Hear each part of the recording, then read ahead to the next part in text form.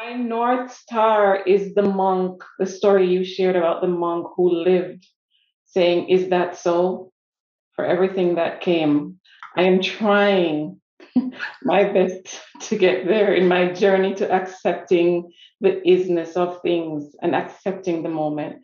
What I'm struggling with is, when am I being a doormat? How do I determine? It's clear in the example you just shared, being homeless. In the gray areas of life, how do I determine when I need to take action? Right. Thank you. Thank you. Good.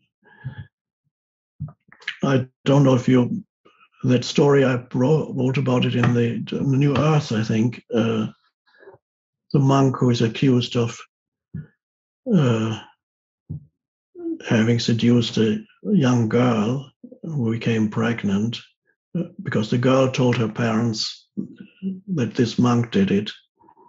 And then the parents went to the monk and said, "Oh, the horrible thing you did." Now, she told us what you did, and all the monk ever said was, "Is that so?"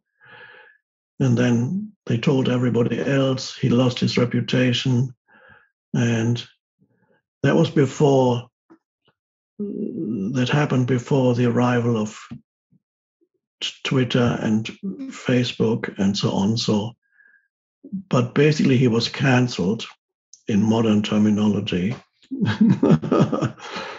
And then the girl gave birth to the baby, and the parents said, "We don't want that baby, we'll take it to the monk. He can look after it. It's his baby." So they brought the baby to the monk and, "Here's your baby, you look after the baby." And the monk said, "Is that so?" And then the monk looked after the baby for a year or so, just looked after it very well. And then the girl grew up a little bit more, who had given birth. And then finally she confessed to her parents that he was not the father, but it was some young guy from next door. And so the parents ran back to the monk and said, "We are terribly sorry. We now know that you're not the father of the baby." And again, the monk said, "Is that so?" And he handed the baby back to the parents. That is an extreme example of non-resistance. Jesus has another extreme example of non-resistance. Is somebody slaps you on the one cheek and you offer your other cheek. That's another extreme example of non-resistance. But all it points to is not so much what you do on an outer level, but it points to an inner state of non-resistance. You could still, if you had were that monk, you could still have said, "This is not true. I did not father this baby. This is not." Even then, you could still be in an inner state of non-resistance. You could state simply, "This is how it is." Probably nobody would have believed him, but he could have stated it. And so, the important thing is, non-resistance is not so much to do what externally what you do, but it's an inner state of consciousness of non-resistance, acceptance of what is, of the present moment in this moment. It doesn't. If it's misunderstood, then it could lead, as you say, it could lead you to become a doormat, because then you would go along with what anybody says to you. And you would, "Can you do this? Can you do this for me?" "Yeah, okay, I can do it." And then you could be used by people, uh, uh, but a state of non-resistance sometimes um, may require you to say no to let's say somebody requests something, but you feel you don't want to do it or you cannot do it for some reason, and you say no. I don't. I think I wrote about this. I had this expression: a high quality no, as opposed to a low quality no. A low quality no is you make the other person into a kind of enemy, and why you always ask me this? Like you should argue and you shout. You accuse the other person. You're just trying to use me. I can see it. You've used me before, and now you're doing it again. Now you're asking me for money again. I've already lent you 5 times here. Have you given it back to me? No, you haven't. So no, I'm not going to do it. Just don't leave me alone. That's one no. And then there's another no, which is non-reactive. It's not does not arise from reactivity, but is a response to the situation that says, no, I don't want to, let's say, whatever the request is or the demand. No, I can't do it anymore. I don't want to do it anymore. No, I'm not going to give you money again because I've already given you 5 times. So I won't give you again. That's just how it is. I can't. No, I cannot.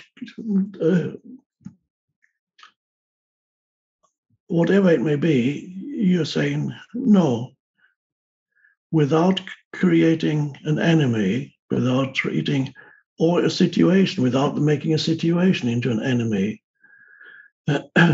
So it's a conscious no, and you're still in an inner state of non-resistance.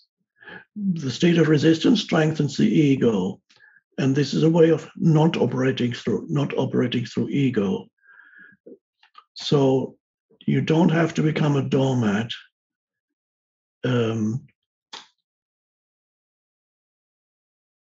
But this non-reactive no requires you to be alert and present. And then also part of that is you stop complaining to people about what they do. As I gave in the example I gave just a minute ago, when you give a low quality no, you make the other wrong and you complain about them. All that drops away. I often, as you might know, I often remember an important aspect of the egoic mind, the unconscious patterns of the egoic mind, is the complaining function, complaining about other humans, their deficiencies, but the many ways in which they are wrong and lacking in whatever it may be. And for many humans, it's a very important part of their life is complaining about others.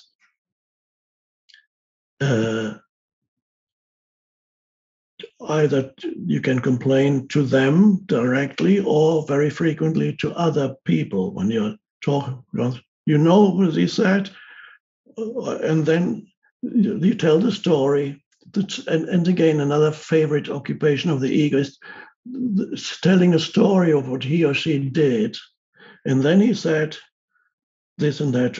And I said, how dare you do this again? And then he said, and then I said, it's a very frequent thing that unconscious people do. And you're always the winner, of course. You're always the one who is right in that story. The complaining disappears from your life. And that's a very important shift because it has no purpose. I'm not talking about complaining to say, I want to exchange this thing. I bought this yesterday, but it's not working. That's not complaining. You could make it into complaining because you could personalize it and regarding as a personal insult to you that they sold you something that's not working.